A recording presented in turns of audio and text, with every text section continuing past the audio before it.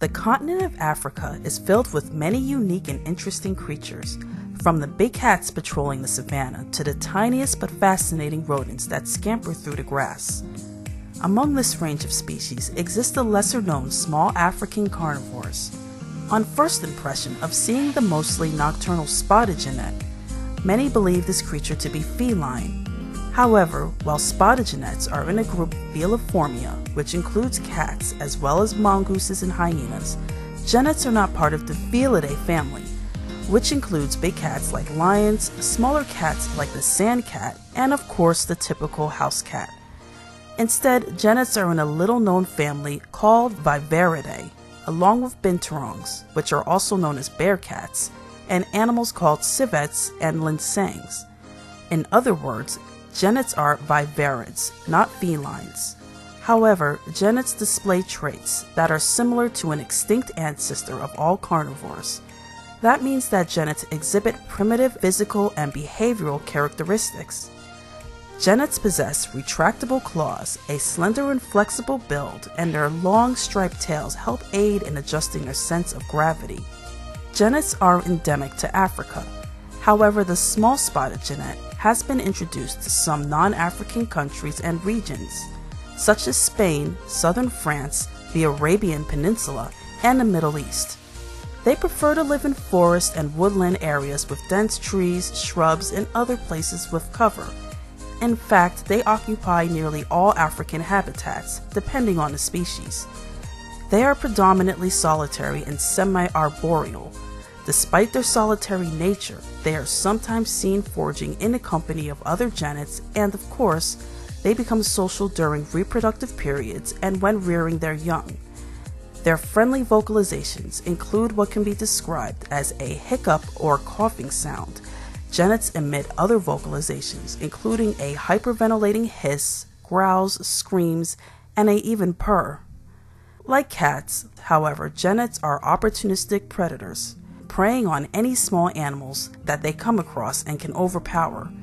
They have been described as carnivorous with insectivorous tendencies, as arthropods are a big component of many genet species' diets. Their diet is highly dependent on the region of which they live as well as the season. In general, spotted genets consume insects, small rodents, and to a lesser extent, reptiles and birds. Some genets that live near water eat fish. Genets may also consume vegetation and other foods including fruit, seeds, amphibians, and eggs. Genets may consume a lot of grass to aid in digestion. They have even been found to forage for cockroaches in urban environments. Some individuals have been found preying on domestic poultry at farms, which can sometimes lead to conflict with humans. So given their cat-like appearance, some may believe that genets make good pets in the same way as, say, a house cat. But is this true? Not necessarily. First off, let's tackle the species of genets that exist in captivity. You may have heard that smaller genets are referred to as small spotted genets, and the larger ones the large spotted genet. But this isn't true. There are many species of genet, and in the United States, there are various species that exist in captivity, and some people theorize that some of these genets are hybrids between different species. A small spotted genet isn't a genet of smaller size. This name refers to the size of the spots on the genet's fur as well as other characteristics. The scientific name of the small spotted genet, also known as the common genet, is Genetta genetta. There's also the rusty spotted genet named Genetta maculata, and the large spotted genet or Cape genet with the scientific name Genetta tigrina. Most genet owners are guessing which species they have based on their appearance. For instance, this smaller pet genet, which is about the size of a ferret, may be an uncommon species called the Hausa genet, based on its size, patterning, and lack of white markings. Genet species differ from the graininess of their spots, colors present that can include gray, black, brown, and white, and the color of the tip of their tails. Regardless of species, genets have some trying characteristics that separate them from other well-known animals when they are kept as pets. This is why they are unpopular pets, despite their appearance. First off, genets are skittish and they do not like to be restrained. This is not like an energetic kitten or ferret that is squirmy in your hands. To fully understand what this means, picture trying to hold a wild squirrel with your bare hands. This is what it means to restrain a spotted genet that doesn't want to be restrained. When you see videos of genets interacting with their owners, understand that these genets are very willing to engage in these encounters. Any genet that doesn't want to be held will not be held by someone for any period of time. Therefore, a genet is a pet where a successful bond must be had between pet and owner. Through the use of hand raising and positive reinforcement techniques, a genet can almost appear to be as friendly as a typical house cat. Be aware, however, that they are not. If a genet is frightened for any reason, they may refuse to come to you, enter a crate, and they can even become aggressive. This means a pet genet might have to be sedated for general veterinary care. If this doesn't sound like your idea of a desirable pet, you might want to look past owning a genet. Of course, just like with most exotic pets, how or if a genet is able to positively interact with its owner often depends on the level of socialization that is accomplished with it from an early age. Also keep in mind that genets are lightning fast.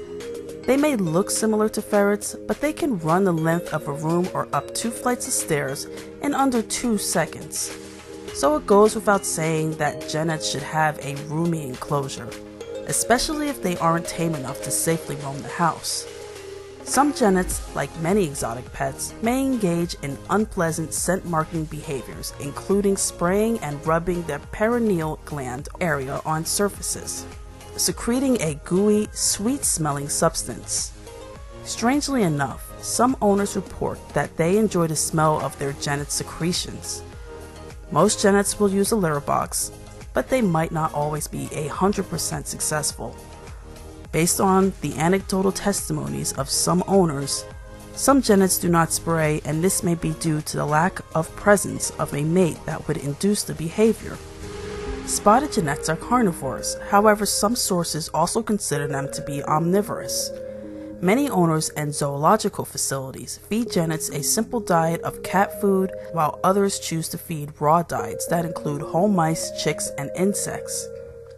As there has been no research into how to feed captive genets, designing a good diet for them will always be guesswork derived from what we know about well-studied mammals. With genets, diets for cats is your best bet, and many choose to supplement this nutritionally complete diet with whole prey items that can also serve as enrichment, keeping in mind that some raw food presents a risk of bacterial contamination. When feeding genets, it is also important to provide them with enrichment. In the wild, a genet would spend most of its time foraging and hunting, and in captivity, genets need some form of mentally stimulating activity for their brain health as well as their overall well-being. This can be accomplished with feeding puzzles, treat dispensing balls, and even target training. One of the most important things to consider about genets as pets is the fact that they tend to rehome poorly, which is why it is absolutely essential that genets are not sought out impulsively or without extensive research. Genets will often never have the same relationship with a new owner that they've had with the person who hand-raised them, and they may revert to a state that can be described as behaviorally wild. Genets live approximately 20 years in captivity, but some have survived more than 30 years. Getting a genet as a pet is not to be taken lightly. Remember, however, that genets are individuals.